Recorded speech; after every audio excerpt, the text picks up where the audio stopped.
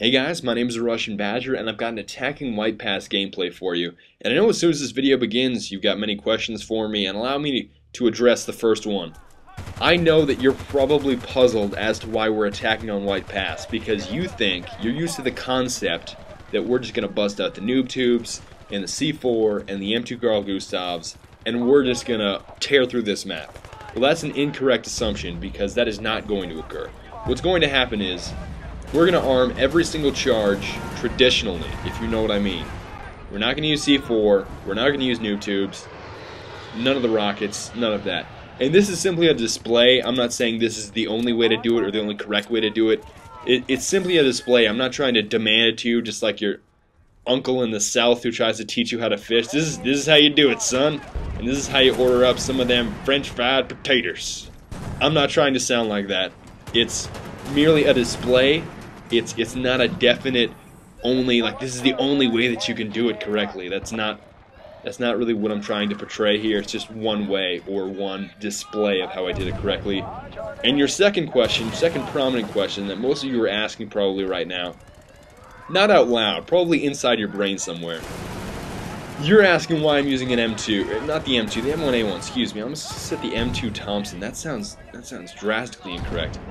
The M1A1 Thompson, and this was requested by a user with a rather asinine name. I believe it's Mega Monkey Chunk, or something along the lines of that. Something quite moronic, something that I would never choose as my name on YouTube, but that is his name nonetheless. And I'm not trying to criticize you, whoever you are, if you're watching. But he requested that I use the M1A1 Thompson and the 45 caliber 1911 pistol. And yes, I did make a mistake. I accidentally spawned with the M9, but I switched over to the 1911 in just a second here. As I go for that ninja defuse, it was like a Superman tactic, except for Superman doesn't use a parachute. But as you can see here, I'm going to switch my pistol up to his desired setup, which was the M1A1 and the 1911 pistol.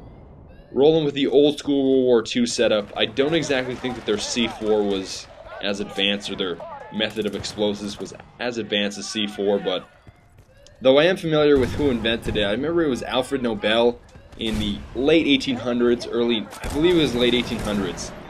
And the only reason that I can recall that is because I know that he's responsible for the institution of the Nobel Prizes. Hopefully you're familiar with those, and I get a nice little double spray with the Thompson here, and it's not a frequent occurrence for me. I'm going to be quite honest with you, just because oftentimes I just run out of bullets. I mean, per shot, the damage is not extremely high for the M1A1 Thompson, but if you want to see some extremely high damage, you should definitely check out my sidearm.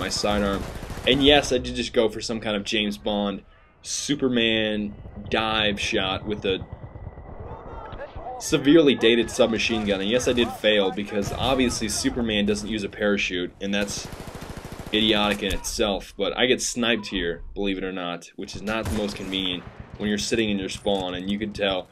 Pay attention to that name, Das Warlord. In case you guys don't speak German, in German, Das Warlord is the Warlord.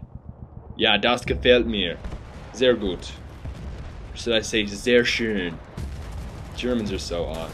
Alright, so I can't exactly get more than one guy in this specific situation, just because it's not the best spraying weapon, and I'm not trying to complain about my weapon here. It's definitely a weapon that I can work with. It's not awful, but Nathan on 2, my teammate here, my squad mate, excuse me, he made a great flank. He's going to go straight to A, and I'm going to go to B.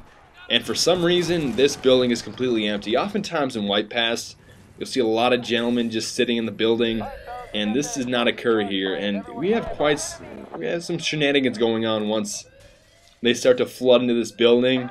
And I don't know how I didn't die within the first few seconds, but I believe I get 4 to 5 kills. I didn't count specifically because I only watched this once before even commentating over it, but okay, I get 1, and then I decide to reload or pull out my pistol. I get 2, and then they come up the stairs. I don't know what to do. There's 3. Oh, there's 4, and cannot get the 5th. I get mowed down with an Uzi just before I get the 5th, and pay attention to that name, Star Roamer. And if you're not familiar with Star Roamer, a Star Roamer is a person that roams stars, in case you weren't educated on that. And just to move on here, we're going to move up to A, just because my teammate failed to get A. And by no means am I trying to bag or criticize my teammates, because if I might add, my teammates are absolutely stellar. Some of the guys that I play with are just amazing. Like I believe this specific game was The Art of War 2, Super Dragon, and Nathan on 02. And in this situation, I just said, okay, too many guys. I can't spray them all down. So I exited the building. I tried to throw a grenade at the ground to try to get a multi-kill, and it only got a hit marker, which I'm quite saddened about. So I say, hey, I'm going to be a trickster. I'm going to run around the other side, and I'm going to mow him down from the other doorway, see if that works. And then I get one. I get this guy here, and then I have some kind of weird knife mechanism, although I did get him. And it's rather inconsistent for me. Sometimes the stabbing works, sometimes the swiping works. Maybe I just hit his innominate artery. Maybe it was the arch of his aorta. Whatever I hit, he's dead. And in case you didn't notice, I knifed Das Warlord, the Warlord in German. And I also shot the Roamer of Stars, also known as Star Roamer. So keep in mind that I've got the last kill on Star Roamer, and we've got quite the showdown coming up in just a few minutes here.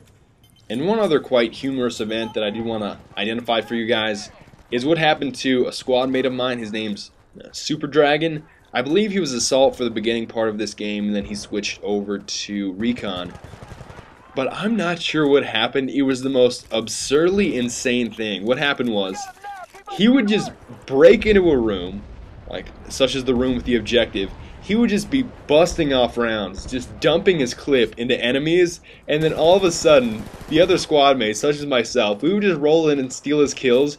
I'm not sure if it was this game, but I'm pretty sure it is. He got something like 6 or 7 or 8 assists in one room. It was the most comedic thing. We were all laughing at him, and it was hilarious. And I actually pondered about this afterwards, and I'm fairly certain that I was the only one laughing after a while because I was the one that was stealing the majority of his kills. And in just a few moments here, you're going to see something else that is quite humorous in my opinion, and that's going to be I believe the official term, or the more formal term, is called peekaboo. And that's a game where your parents hold their hands over their face, and then they open them up, and it's some kind of surprise game. And little does this guy know that I played peekaboo quite frequently when I was a child, so obviously I'm going to emerge victorious from this battle. There you go. Ready? Ready? Ready? Peekaboo. See you later. And of course, that was Star Roamer, also known as the Roamer of Stars, the guy that I'm having a bit of a feud with. And believe it or not, as soon as I shoot him, I'm going to pull out of this small barn and or shed here, and believe it or not, he's going to kill me. I didn't expect this. I didn't see this coming, and for some reason, I don't know how he did it, because if you look closely here, I have my reticle on him the entire time. I don't know how he did it. Maybe it's just some kind of ninja ducking maneuver, but the Roamer of Stars bests me once again, but I will have the last laugh. I hate to spoil this because I'm quite the spoiler of movies. Well, this is not a movie, it's a video, but still, I'm going to spoil this for you. I do get the last laugh. As we pull up to the final objective here at B, I get this lurking gremlin in the corner. I don't know what he is doing. I pull up here, I get the recon, and then I go for the medic. I go for the knife because I'm out of ammo, and I can't really pull it off. Well, I was out of ammo for my secondary. I didn't move to my primary quickly enough, and I went for the knife ahead of time. And obviously I get slayed, but I will have the last laugh. Don't you worry. I'm going to spawn on the Art of War 2.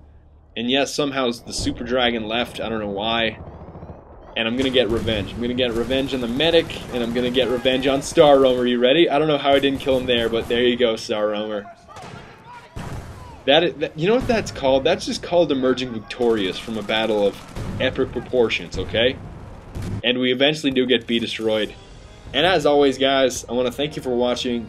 And I do welcome all your criticisms and or complaints. If you want to write down a hate comment or a love comment, feel free. If you want to write down a hate comment, by all means. I would rather have you take out your anger here than on your sibling or on your apartment wall. So by all means, I accept all criticisms and or critiques, and I will see you guys next time. See ya.